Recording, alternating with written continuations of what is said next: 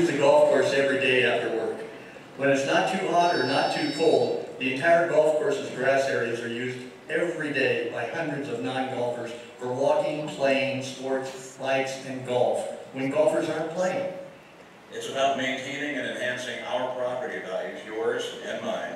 We have 3 grown children who live in Seattle who need a place to come to play golf and play tennis in January, February, March, April. But people are using these golf courses in non-golf times right now for walking, biking. Every time a house is sold, we have to fill out a seller's property disclosure statement.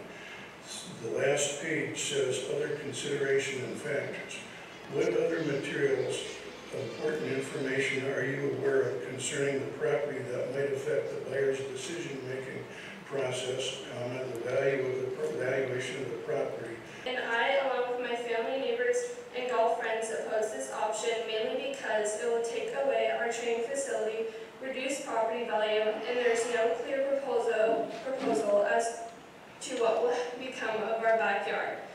And there's an older couple who can no longer exercise, but who sit outside on their patio every morning, enjoying the opportunity to watch and wave to golfers who pass by.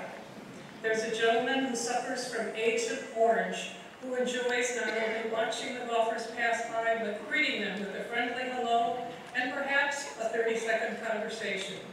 There are a number of teenage golfers who practice and golf regularly. There is a gentleman who, due to medical issues, no longer golfs, but stands at the fence in his backyard, watching the golfers pass by as he thinks about what could have been. He would sorely miss not watching the golfers.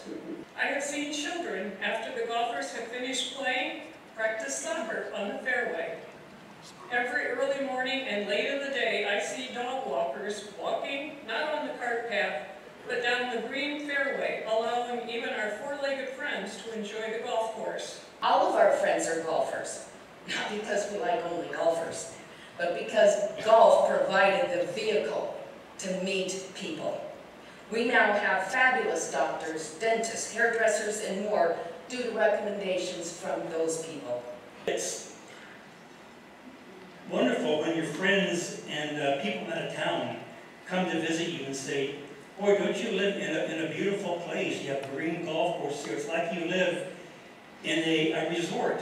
I use it for walking and just as a recreation to be able to look at the beautiful scenery around here. We enjoy watching the golfers. We enjoy the lifestyle that it affords. But I don't want my dream and every one of our residents' investments to become a cautionary tale.